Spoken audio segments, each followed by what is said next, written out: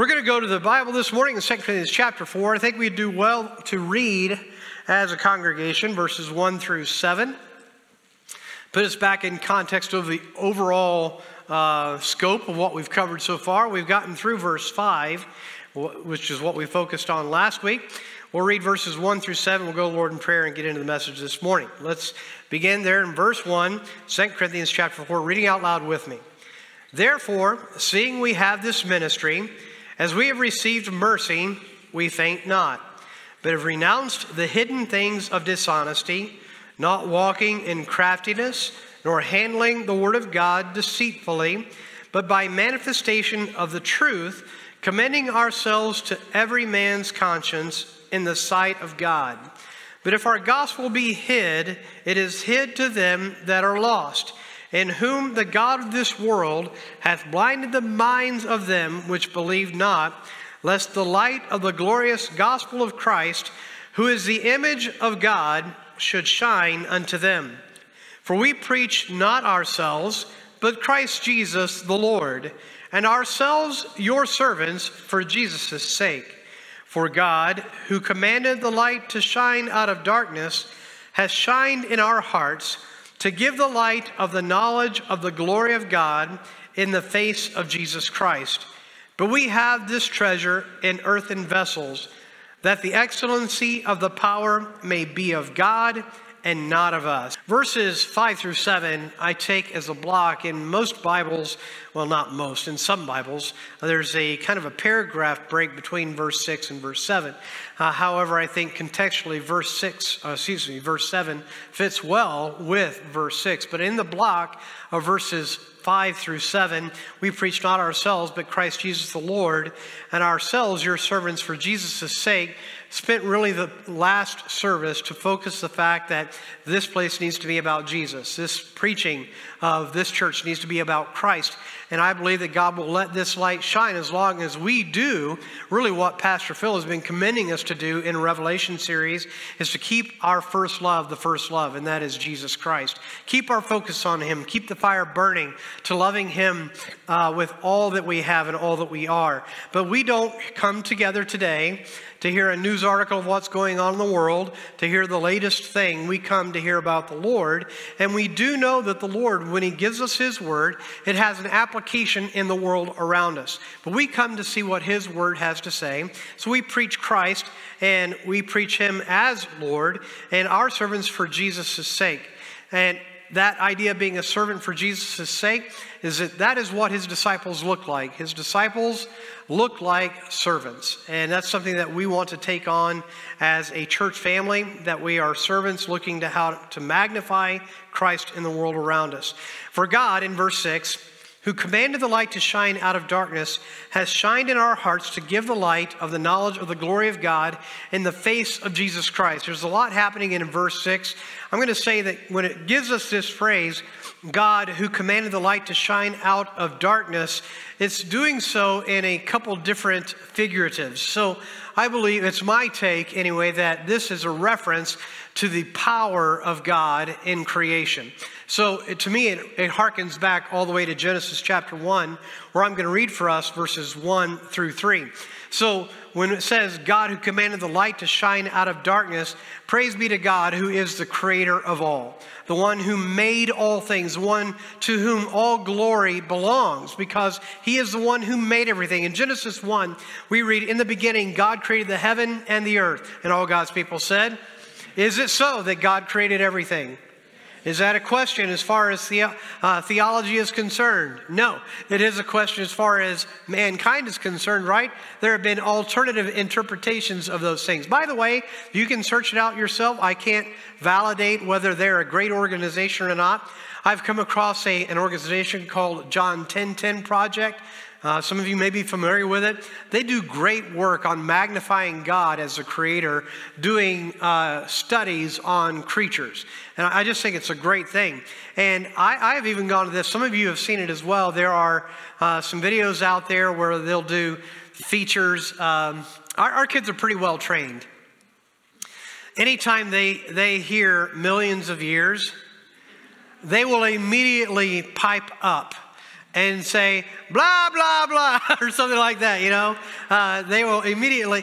This is what I think is funny, is that you can have an evolutionist get into the intricacy of animals and creatures, and they may not give God glory, but we can. Because they may not believe in the Creator, but we do. And we know the majesty of God in His creation. What is incredible is that you still, in any type of study, when you're looking at the origins or the beginnings of life, science cannot explain it. There still is a huge leap of faith. Our leap of faith is not really, I don't consider it a strain at all. We believe there's a God who created all. And there is no way in the world you have any of what this is. We just did a study on whales. And we learned that evolutionists, do you know where evolutionists say whales came from? Besides, we're going past the Big Bang and the goop and all that, right? They say that whales came from land animals like a dog that went back into the water. And over time,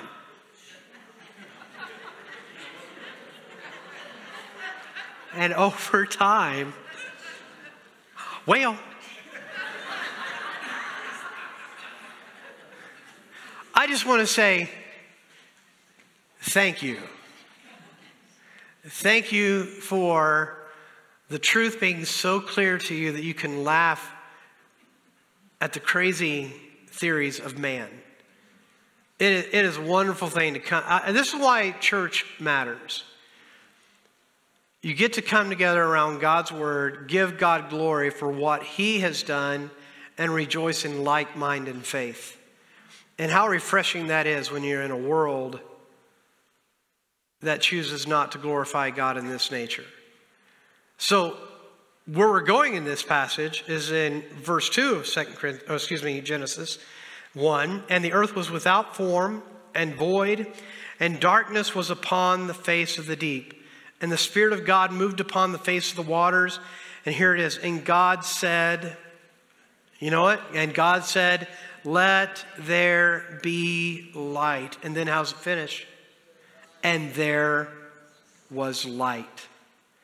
Isn't that an amazing God? It's too light of speech to say, but it's the coolest thing in the world to know that you've got a God who makes things by speaking. It is astounding. And by the way, let me just translate that to our future as Christians. If God can speak the world into existence, and if God can speak and make light happen, if He can do all of that, is it any stretch for Him to give you a glorified body?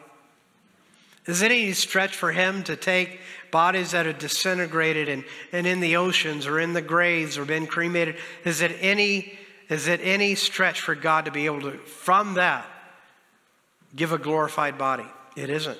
Because He is who He declares Himself to be. So He is a God with power. So in 2 Corinthians chapter 4, we have this reference for God who commanded the light to shine out of darkness. I think it at least is a figurative reference to the power of God in giving light. More directly, though, the context of the passage we've already read, where it was in verse 4, in whom the God of this world hath blinded the minds of them which believe not, lest the light of the glorious gospel of Christ, who is the image of God, should shine unto them. So it is more directly in context in 2 Corinthians 4, pointing to the sending of light into the world, specifically the gospel light. Now from that, this is where we're going to jump into several other passages to look at the light that God has given to a world that is in darkness. So take your Bibles to Luke chapter 1, and we're going to look at verses 76 through 79. And this is Zechariah's prayer regarding the announcement or his son, John the Baptist. Giving a prophecy of John the Baptist. All right? So Zechariah is who we're referencing in Luke chapter 1, verses 76 through 79. Again, referencing what John the Baptist would do. And thou, child, shalt be called the prophet of the highest, for thou shalt go before the face of the Lord to prepare his ways. Verse 77, to give knowledge of salvation unto his people by the remission of their sins, through the tender mercy of our God, whereby the dayspring from on high hath visited us, to give light to them that sit in darkness and in the shadow of death, to guide our feet into the way of peace. This prophet, John the Baptist, would come and he would declare the way of the Lord. He would declare the person of the Lord. You might remember back in John 1 where John the Baptist sees Jesus and he says, behold, what does he say? The Lamb of God, which taketh away the sin of the world. Light has come into the world. In this reference of 2 Corinthians 4, the light to shine out of the darkness is a direct reference to the light of the gospel that has come into the world to reach every person that would be saved. The way it says it in verse 78 of Luke 1, through the tender mercy of our God, whereby the dayspring from on high hath visited us, to give light to them that sit in darkness. It also then references the shadow of death. God's grace and his mercy is that he shines that light of hope to you. Now, I don't think you can truly appreciate this unless you can put yourself into a context of being lost. And not only lost, but lost in the darkness. So I have a question. Have you ever been lost? Now this actually, I'm not going to steal everything from Vacation Bible School, but this is one of our days that we're going to focus on in Vacation Bible School. The idea of being lost. You ever been lost in the woods? Have you? Raise your hand if you've ever been lost in the woods. Well, apparently you got found because look at you. Okay? So I had never really experienced it. I am going to steal a little bit of it. So maybe I'll tell a bit. Most young people would be in VBS are not in here anyway. So back in the days when the GPS was being introduced into the sportsman's world as a navigation tool, I had a friend that I was hunting with, and he had brought his newfangled GPS. And and of course, back in the day, you're in the woods, he'd have to hold it up and walk around like this and trying to get a signal. Well, his name's John. And I remember looking at him like, you box of rocks, you don't need that. The vehicle is right up there. You don't need your GPS to find it. And while he was walking circles looking for his signal, I took off to go to the vehicle. Well,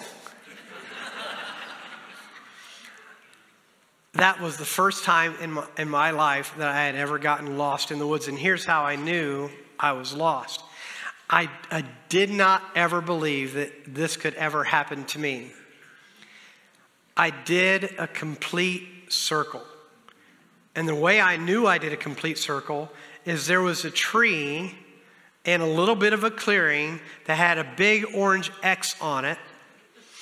And I took note when I left, there's the tree. All right, I'm going to leave from here. The truck's up there. Somehow I did a circle.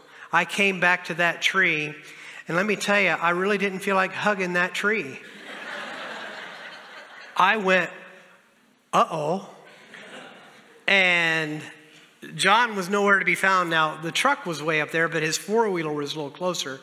He had made his back to his four-wheeler, and so I heard off in the distance, ee, of his four-wheeler, and I went, oh, he's made it all the way back there. I ran so fast to make him think that I wasn't really lost. And I ran to the sound of that four-wheeler. The point is, being lost is one thing, but being lost in the dark is a different experience. Now, I have had the experience as well in the mountains of Idaho, coming off the mountain many times in the dark. And Imagine your headlamp goes out. Have you ever tried to change batteries in a headlamp in the dark with no moon? No moon, in the dark, headlamps out. That is unnerving. But especially if you don't know where you are. Now, the truth of it is, in VBS, we're going to make this illustration, but the truth is, people die. People die in circumstances like this in the wild. The scriptural illustration is that this is where the world is. The world is in darkness, grappling around, and what does it look like? Well, it honestly looks like some people walking through the woods in the dark. You know what happens when you walk through the woods in the dark? Without light, even with a headlamp, you know what happens? You get smacked in the face by all kinds of branches and brush. It is an exciting adventure. And these are things that I usually don't talk about with my wife present. And she's not here. So I'll find out if she watched online later. You did what? And that's when I usually blame Settler or Jason Sprague or somebody like that. Or Casey, is your fault. The world is being smacked in the face by its own repercussion of being blind in the world and trying to make it up as it goes. But God in his grace and his mercy has shined his light into that darkness so that as we are sitting here in darkness, we can have direction and hope. Take your Bibles to John 12. John 12. John 12, verses 44 through 50. Pastor Phil, we have got to get a system. I never remember once I opened my bottle which one it was. Love you, brother. Hope that was mine. John 12, 44. Jesus cried and said, "He that believeth on me believeth not on me, but on him that sent me. And he that seeth me seeth him that sent me. I am come a light into the world, that whosoever believeth on me, say it, should not abide in darkness. And if any man hear my words and believe not, I judge him not, for I came not to judge the world, but to do what? He that rejecteth me and receiveth not my words hath one that judgeth him. The word that I have spoken, the same shall judge him." And there it is, folks, in the last day. There is a day of reckoning. Everybody needs to be saved.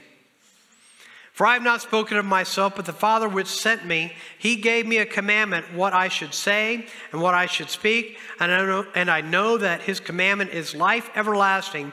Whatsoever I speak, therefore, even as the Father said unto me, so I speak." So we reference, for God who commanded the light to shine out of darkness. It is the Father's plan that a Savior would come into the world. It is the Father's plan that there would be hope in this world of a Messiah who could redeem anyone that would turn to him. It says, has shined in our hearts to give, in 2 Corinthians 4 verse 6, has shined in our hearts to give the light of the knowledge of the glory of God in the face of Jesus Christ. We're going to unpack that a little bit. And it says, has shined in our hearts to give the light of the knowledge of the glory of God. You can know the glory of God through his Son. God has given light to this dark world. He has given light to all. John chapter 1, longer section, but if you'll go to John chapter 1. John chapter 1.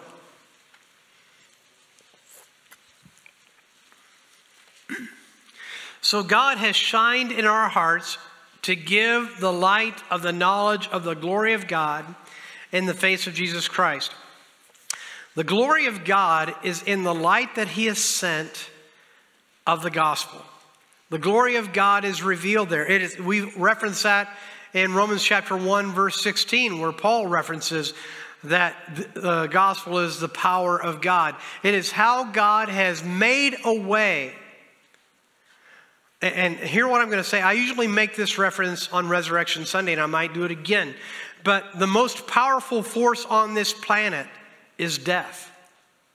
Everything succumbs to it. Everything is going to yield to its power. Anybody that can overcome that is truly God. And so the resurrection life of Christ is the testimony that God is truly all-powerful and the one who is truly God. But that God has sent hope into this world through the light of Jesus Christ, where we read in John chapter 1. I'm going to read it for us for sake of time, but you know this passage. Many of you, some of you memorized largely this section. In the beginning, verse 1, was the Word, and the Word was with God, and the Word was God. The same was in the beginning with God. All things were made by him, and without him was not anything made that was made. In him was life, and the life was the light of men. And the light shineth in darkness, and the darkness did what? Comprehended it not. There was a man sent from God whose name was John. We just referenced him in Luke. The same came for a witness to bear witness of the light, that all men through him, what? Might believe. So never underestimate the power of the gospel, of the power of God's desire. He wants all men to be saved. It is God's desire that everyone would come to repentance and come to faith in the gospel and the knowledge of his Son. So that light came into the world, in verse 7, John bore witness of that light, to bear witness of the light, that all men through him might believe. He was not that light, referencing John, but was sent to bear witness of that light, verse 9. That was the true light, and here is the phrase, which lighteth every man that cometh into the world. Now, there is a false doctrine of universalism built on this verse and some others that would say, well, the light has shined unto everyone, and therefore everybody's going to be saved. However, you already have in verse 7 a refutal of that point. Who is the narrow group that is saved? Who is it on verse 7? On those that might believe. All right, so yes, the light has come into the world to shine into this darkness so that people could be rescued, but it is for all people to receive that message, and you are not insulated from that message this morning. Now, I know this. I can convince no one to be saved. And I want to tell you, it's actually, I don't think necessarily my job to do so. I do believe in the power of God and the power of his word. And he's given much truth right here this morning to say that there is a day of reckoning. There is a day of accountability. And he has shined into your heart the knowledge of God. He has shined into your heart to say there's every reason for you, first of all, to know that there is a God. And upon that knowledge to seek him. And the Bible tells us that he will reward everyone that seeks him. And those that seek him will find him. And that light has come as an invitation to every last soul in this world that would turn to Christ. If you would do that, he says that light then becomes yours. Well, let's read further. Again, coming back into verse 10. He was in the world. And listen to this. This Jesus, the world was made by him. The world knew him not. He came into his own received him not. You know, many of you, verse 12, have memorized it. If you've got it memorized, would you read it or quote it? But as many as received him.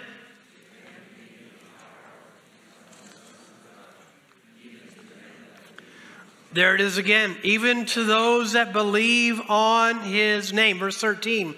Which were born not of blood, nor of the will of flesh, nor the will of man, but of God. God wants to be your Savior. Amen?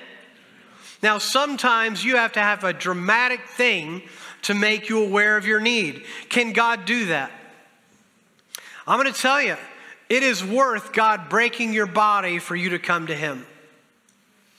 It is worth God having you go through the darkest of places to magnify the darkness so that you would understand that you need a Savior. Just 2 days ago, I got a message from someone who I've known for years, known from Danville, Illinois. They said, Pastor Jeff, I just want you to know that I have been saved.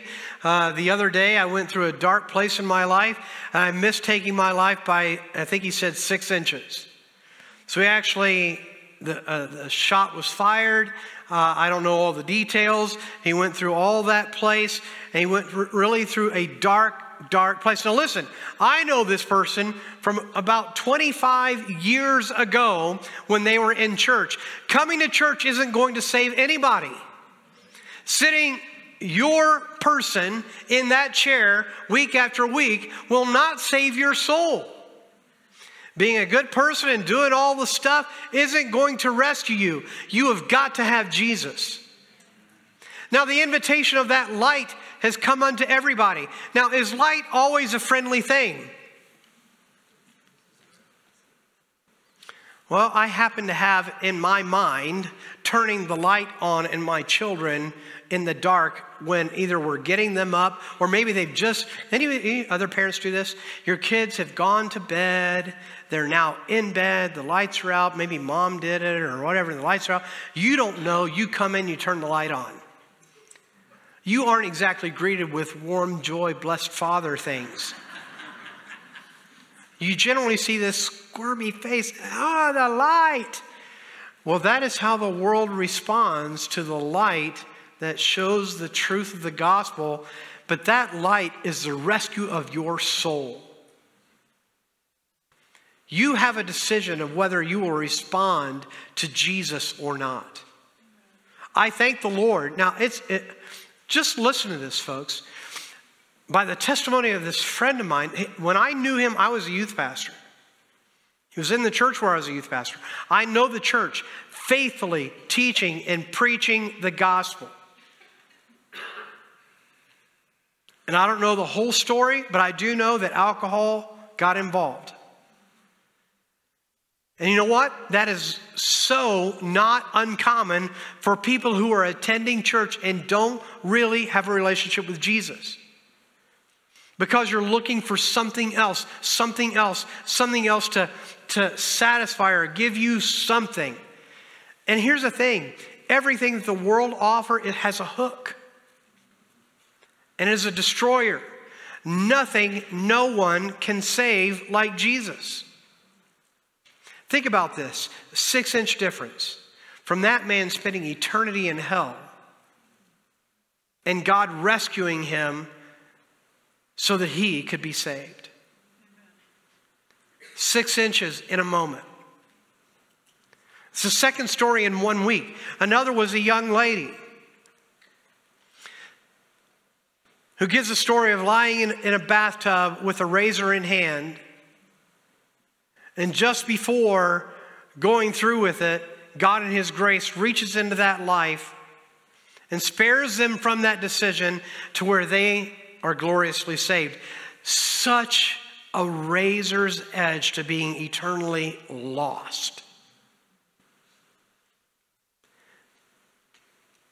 If you're not saved this morning, you're on that razor's edge. I'm going to tell you, listen to me, you can die without a moment's notice.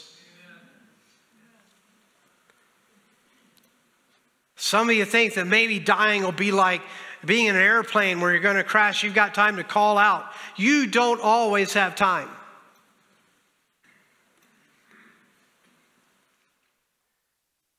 If you die without Christ, you will die doomed.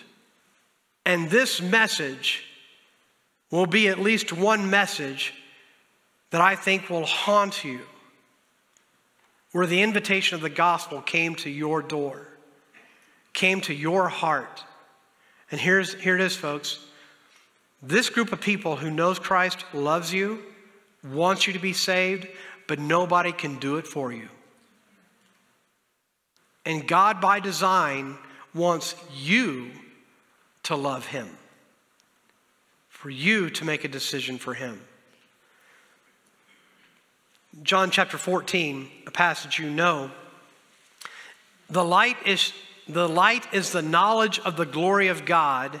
You can know the glory of God's power in the gospel through His Son. You know the passage well. It starts in verse 6. We're going to go through verse 11.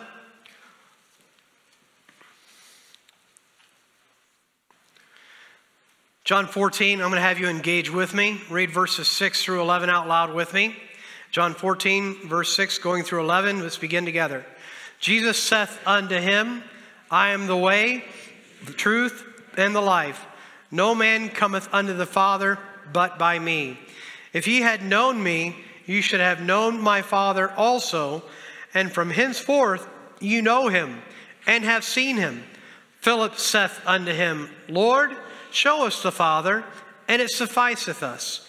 Jesus saith unto him, Have I been so long time with you, and yet hast thou not known me, Philip? He that hath seen me hath seen the Father. And how sayest thou then, Show us the Father?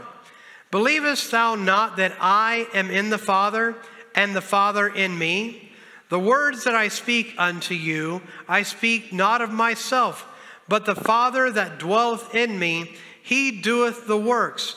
Believe me that I am in the Father, and the Father in me, or else believe me for the very works' sake. This last week, I watched a guy, and I don't know who he is. He's an atheist.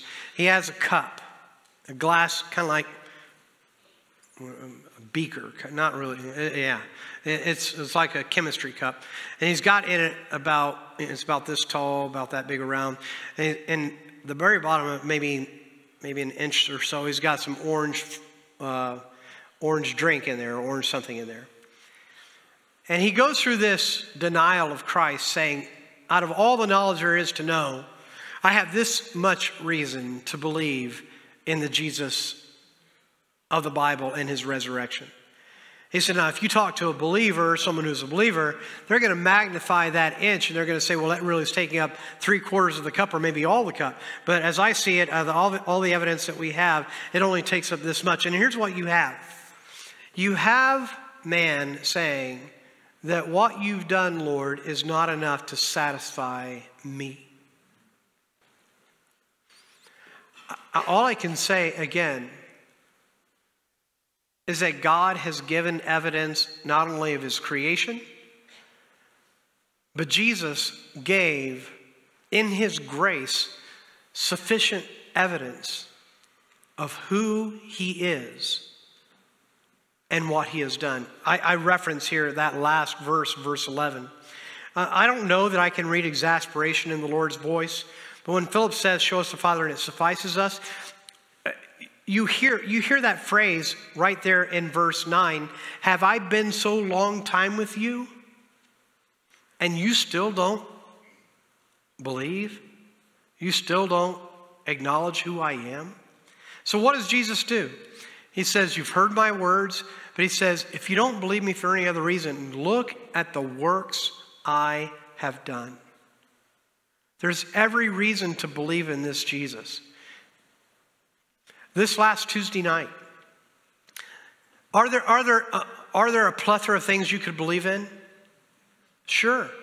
And please believe me, I'm not picking on anybody if they're Catholic in this room. But this last Tuesday night, I showed a video of Pope Francis praying to Mary and asking Mary to intercede and asking Mary to do various things. I want to tell you, folks, outside of her testimony in Scripture, Mary can do nothing to save anybody's soul. And we love Mary, the mother of Jesus. There are people that believe in Muhammad, people that believe in Joseph Smith. None of these or others are the Jesus of the Bible. The resurrected Savior who in his life did the works to prove who he is. So what it comes down to is someone saying, yeah, I don't believe. That may be your place, but it's a horrible place to be with eternal, heavy consequences. 2 Corinthians chapter 4, verse 6, the light is the knowledge of the glory of God in the face of Jesus Christ. Now, I'm going to tell you what I believe here. When it says in the face of Jesus Christ, what I believe is that this is a hearkening back to the illustration that we just had of Moses. That's my view. So you remember in the previous chapter how that Moses, when he got the commandments from God, came down from the mountain and his face shined with the glory of God. That shining was temporary because Moses would die, and that glory of being with the Father shining in his face, that would cease. But when it talks about it here in this passage, in the face of Jesus Christ, I believe it is a reference that when you look at Jesus, you are seeing the Father. When you are looking at Jesus, you are seeing the light of the world, who is the flashlight in the darkness to rescue your soul. It is through Jesus that you recognize the glory of God. It is through Jesus that you recognize. I heard another testimony this last week of someone saying, the proverbial, they said they had a God-sized hole in their heart that only God could fill. Praise God for their testimony where they came to Christ. The point of this passage, if we come back to it, verses 5 and 6, for we preach not ourselves, but Christ Jesus the Lord, and ourselves your servants for Jesus' sake. The servanthood that we offer you to here in this place this morning is to point to this Jesus, who is the Savior, recognized as the light of the world, verse 6. For God, who commanded the light to shine out of darkness, has shined in our hearts to give the light of the knowledge of the glory of God in the face of Jesus Christ. You want to be saved? This, I believe you could look at that verse, and that is very much a John 14:6 verse. Jesus, I am the way, the truth, and the life. Now, there's all that message. And all this morning has really been about Jesus, the light of the world, that glorious message. All right. Have you ever had something in your life that was really valuable to you? That you wanted to protect? I don't know what that might be. First of all, have you ever had anything break like that? Or lose something like that when you were trying to protect it? If you were trying to protect something really valuable, what measures would you take? What measures would you take? There have been times in my family where I've had to have one of my kids help me take something or to carry something for me, and I didn't know which child I was going to get that came to me. It was usually what we call the beller of dad. And kids come and I've got something for someone to carry, and then maybe it's one of the little people and I've got something that when I look at that child I go, should I really be giving this to them to do this for me? When you want to protect something, you take every measure you can, right? There may be a lot of security, a lot of whatever that goes into it. This is an interesting thing to me, in that in verse 7, the most glorious message that has ever been given is the message that we just got done declaring, that Jesus is the light of the world, the Savior of the world, who can rescue a soul eternally. That is the most powerful message in the world. Now, let's read 2 Corinthians 4, verse 7 out loud. 2 Corinthians 4, 7. Would you read it with me? But we have this treasure in earthen vessels, that the excellency of the power may be of God and not of us. All right, let's unpack it for a moment. We have this, as it says here, we have this, what's the next word? Treasure. Is the gospel a treasure? I don't know how we can unpack that and magnify that to the degree that's worthy. It is the most valuable thing that man could ever have.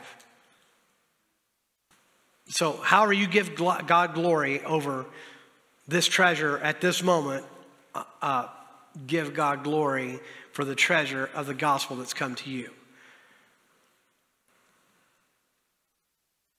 But that treasure is held in what is called here an earthen vessel. So what is an earthen vessel? Some of you have it in your commentary. Some of your Bible translations will say it this way. Do you know what an earthen vessel is? Literally an earthen vessel. Now this is figurative, but an earthen vessel is, some of you already have it, it is a clay pot. So what are clay pots known for? Especially if you're Pastor Phil. You might remember, that he shared a snippet of his demented character, that when he goes into a plant place, and there are all these pots, that he's tempted to maybe break one or two. I'm tempted to shoot them, but because okay. What are they known for? They're known for not enduring. They're known for breaking. They're known for fragility. Clay pots are not typically the type of thing that you're going to pass on as a family heirloom, because they typically aren't going to simply last that long. And even if they did last, they are going to be broken and have hairline cracks. Matter of fact, there's something that we don't necessarily use clay pots so much. There's an avenue in which we do. We have something else that we use instead of clay. What do we use? Plastic. Anybody else seem to be replacing your water pots almost every year that you use outside, or every other year, because they wind up developing a leak somewhere? It's that kind of thing. It's the fragile nature of that pot. Now, what's that pot doing? It is simply a vessel to carry one important thing or something of importance to another place. And we, by this figure, are the clay pots, and by this figure, we're the clay pots holding this treasure. So this, I'm going to make a statement again. On my life, I don't know how you get around it. No matter what humility we have, it isn't enough. We could not be humble enough. We have no power to the redeeming of our souls. We have no power to the redeeming of anyone else. All we can do as an individual is place our faith in the one who can save. And when we do, God, this is just such a wonderful thing about the Lord. When you do what John 1:12 says, believe on Jesus Christ and He makes you a child of God, He doesn't just make you a child of God, He makes you a vessel to carry His message. Every one of you. Every one of you. Everyone in this room who knows Jesus is by definition, by what Jesus says, you are a disciple of Christ, and by the doctrine of this passage, you hold the most glorious message on the planet in your person. We could take a lot of time on the illustrations here, but what's the illustration of a vessel? A vessel is going to carry something, and a vessel usually isn't meant simply to carry something. A vessel is meant to carry something, and then at some point at the end of its journey to give up what it carried. Is that fair? Is that a fair statement? So in the mornings one of the things I like to do this time of year, I've got a jerry-rigged little bird bath that I have in the backyard. I get water from the sink and I go dump the old water and pour new water in there. That vessel is good if it carries the water and gets it where the water can do what it's supposed to do. It's not a good vessel if I fill it and it never goes to do what I gave it to do, or it leaks it all out without doing its intended purpose. That stuff has to get out where it's supposed to go. So I got a question for you. What are you carrying?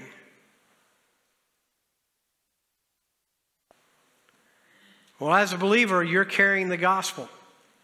So I got another question for you. Where is it supposed to go? Where is it supposed to go? And you have to answer that, but I think I would answer it the same way I'm hearing some of you. It's got to make its way to the lost. It's got to make it to the person who is in darkness. Now, you're not responsible for how somebody responds to that. John chapter 3, verses 19 through 21 gives a reference to the lost not appreciating the light. Actually, hating the light. But I want you to remember something this morning.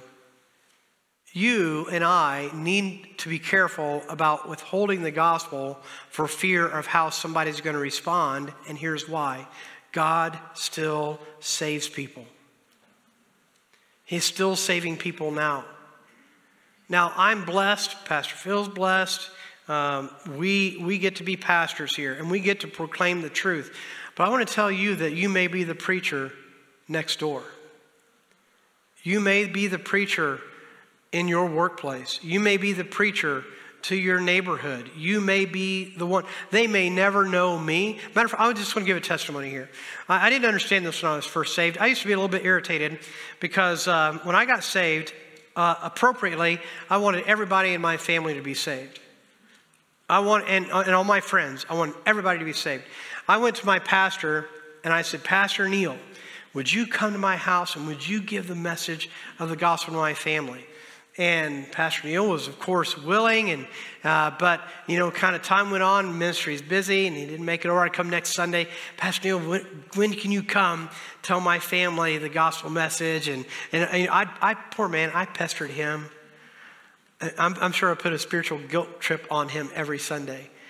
And it got to being a month, and then 2 months, and still.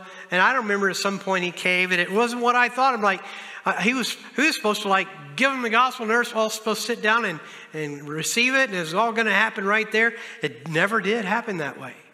It never did. And what I realized as I grew as a believer is that I may be the messenger. And I'm not responsible for everyone getting saved, but I also want to tell you this. There was another step in my growth as well, and that is learning to lead with the gospel from a disposition of loving people. And what I mean by that is that it's that age-old adage, people don't really care how much you know till they know how much you care. And really what happens is we have to love people, be faithful to tell the truth, and let God do his work. So what that means is, truth tellers in this room, is that you and I need to be committed to the truth of the Bible and of the gospel, whatever it is. And is it true that the world is denying the truth of the Bible today? Pick your category, right? In so many ways. But as a Bible believer, I want to encourage you with the power of the gospel and with the personal stewardship of carrying that message. You and I can partner together in this way this morning. And I think it'd be appropriate as we close. Let's pray for people to be saved. Fair? And let's plan to give what is in this vessel out. Let's give it in a disposition of love, in a disposition of grace. But let's get this message that is in us out to the world. The light has already come. We just need to point people to that light. And the world, listen, the world is a mess. And then I think we could all argue that the darkness is great. But what do we know about the darkness being great? Where the darkness is great, the light shines that much brighter. So we are in the best place that we could be on this planet in a time where we can tell people about Christ. Now, here's how it's going to go. This service, it's 12 o'clock. And by our standards, we're going to get done early. This message is going to be done. You're going to leave this place. All right? You're going to leave this place. And I'm right here with you. Lord, would you help me speak Jesus in the world around me this week? Would you help me not only just to have the opportunity, but to seize the day and tell somebody about you. Now, maybe that's going to be person to person. Maybe it's going to be a letter or a card or whatever. But I think we should partner together for the gospel's sake. Pray and ask the Lord how we can get this message in this earthen vessel out to the world around us. We're actually going to pick up next week. We're actually going to take a break next week. When we come back, we're going to hit verse 7 briefly again and talk a little bit more about that earthen vessel. But then you're going to see the ministry, or the title of this series, the idea of hindrance and help, or hindrance and hope, that there are hindrances that we face. But we have the God of all who gives us grace to do what he's called us to do. You leave this place today with the power of God and the power of his message, and by God's grace, let's pray to see people saved.